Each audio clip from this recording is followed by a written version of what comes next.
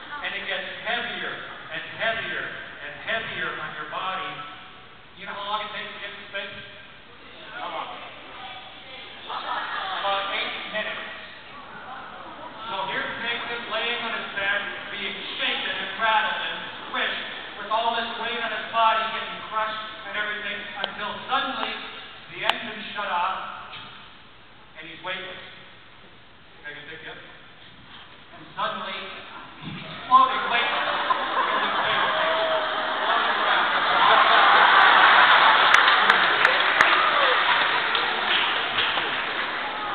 Hey, it takes bravery to be an astronaut. It takes bravery to volunteer. I'll give you a small party here. I wear a patch on my shoulder that is the symbol of my next space flight. Here's one for your shoulder. Thank you very much.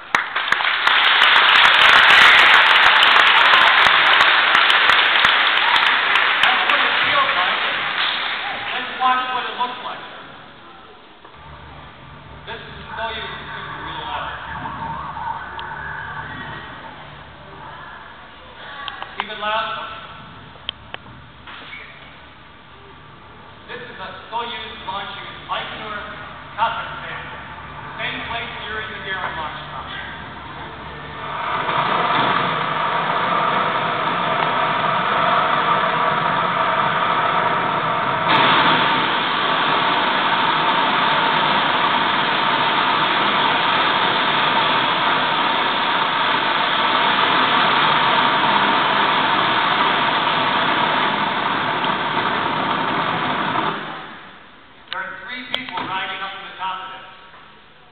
Cosmonauts, astronauts, and there's a little thing on top so that if the rocket exploded, if the rocket didn't work right, we'd fire this little rescue rocket on top, and it would lift our capsule up, and our parachute would open, and we'd be safe.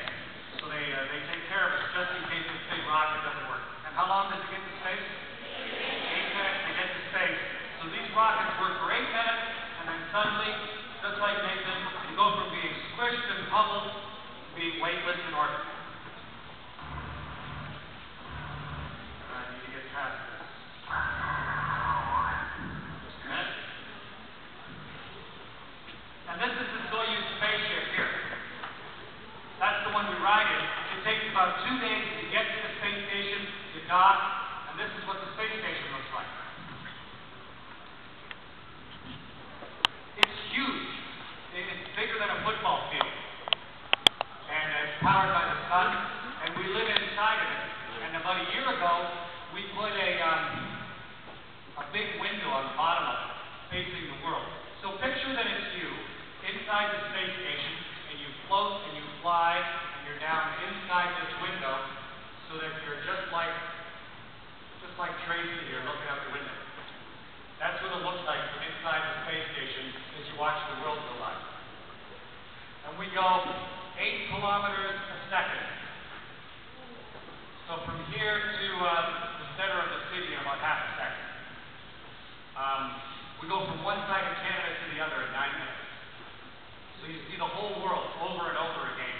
You see places like this. Anybody know where that is? Africa. Africa. And you know it's Africa because you can see all the sand of the desert. There's the Nile River cutting along the ribbon of your gymnasium here. And that's the Sinai Peninsula. Where's that? Fredericton. That's Fredericton right there. You can even see the bridge. This picture was taken from space a couple years ago. That's when the astronauts went over top of Fredericton and took the picture looking down. And you go around the world at how many kilometers a second? 8. That means you go 17,500 miles an hour, 28,000 kilometers an hour. So you go around the world in 90 minutes, 90 minutes. So you go around the world 16 times a day. So you see 16 sunrises and 16 sunsets. If that's the sun in the corner, come into a sunrise and a sunset, and a sunrise and a sunset, round and around and around. So you get 16 sunrises a day. And that's one of the sunrises taken from the space station.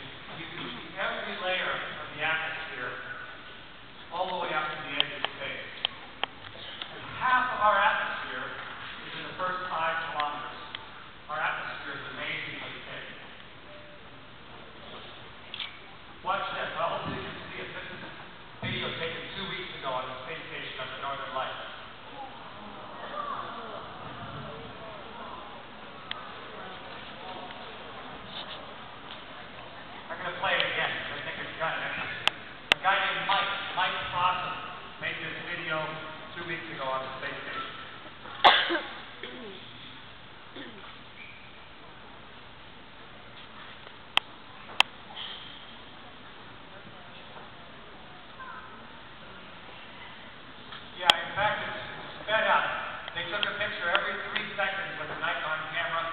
strung all the pictures together into a video.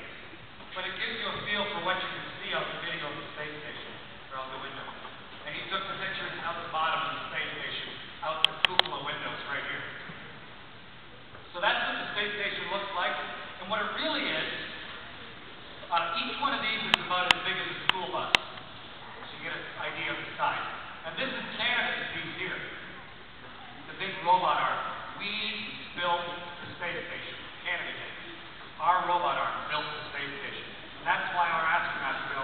That's why our experiments are on board, because we built it using the Canadarm. And it's a bunch of laboratories, outside laboratories and inside laboratories. And so one of our main jobs as an astronaut is to run all the experiments. We run about 120 experiments at a time. 120 experiments on board the space station at any given time. So here's Bob Thirst. He's a Canadian astronaut who's been living on the space station. He was there a couple of years ago. And everything from how your body works, to looking at the Earth's atmosphere, to looking at energy from the universe, to how a candle burns without gravity. Because candles need the heat to rise. And without gravity, heat doesn't rise. So even a candle won't work right in space. So you have to think about all common physics and how it's all going to work. And we run experiments all around the space station.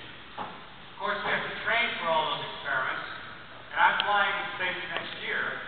So for the last several years, I've been training to get ready for my flight where it launches next November.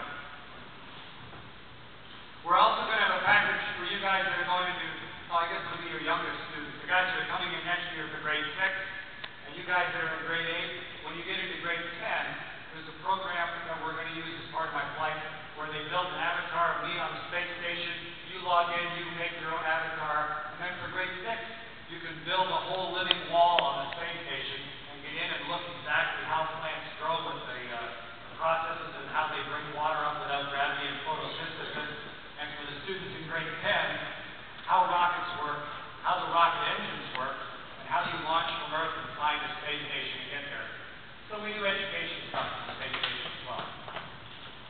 But for me as an astronaut, I need to fly this rocket right here on my next flight. I'm the pilot. The commander's a guy in the middle. I'm the pilot. This is the three of us inside the spaceship. Really jammed, like you guys sitting there right next to each other. That's how close we are inside the spaceship. And we train in a simulator over in Russia. Because this rocket ship is the Soyuz that's built by the Russians. Our commander of the Soyuz is Roman Romanenko. I'm going to fly with Tom and Roman when I fly. So I spend about half my time in Russia. We fly this spaceship speaking Russian. We wear a pressure suit. Why do we wear a pressure suit inside our spaceship? Why would we wear one inside? Crushed by what? By the force. Oh, that's an interesting idea. That heavy force where I was standing all over his chest, it's not so heavy that it will crush you. So we don't need to protect ourselves from that. What do you think? No. Why do you wear a pressure suit? So you'll say safe, but against what? Why are you wearing a pressure suit?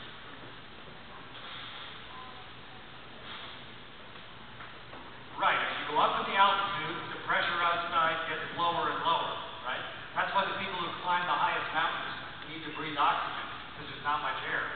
Well, inside a spaceship, we're normally okay, but if your spaceship springs a leak, then you die, because there wouldn't be any air. So we wear the suit to protect us in case the spaceship gets a leak, and all the air rushes out. We also have to learn how to work when you have really high forces on your body during launch and during landing. And so they spin us around and around and around. There's a spaceship inside there. It's a room about as big as this gymnasium. And it spins us around so that we get the high forces on our body. So we train in a centrifuge. We also might land anywhere on Earth. You could land in the Pacific Ocean.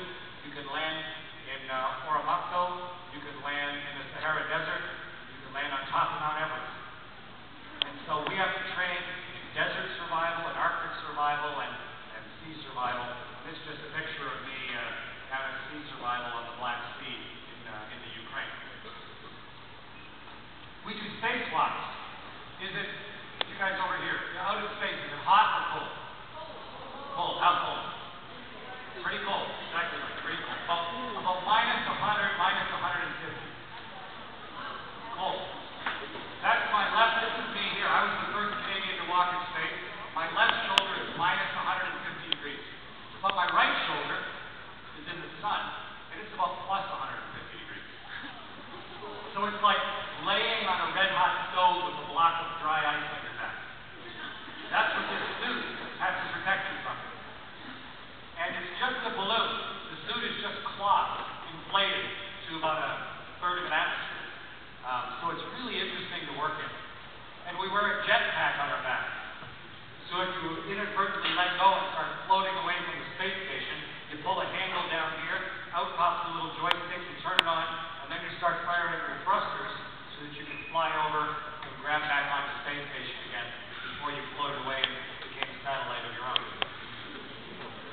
So we train for spacewalks in a huge swimming pool. We train underwater. We have a huge space station underwater, and it's really hard to get the suit on. You build it around your body. So you lay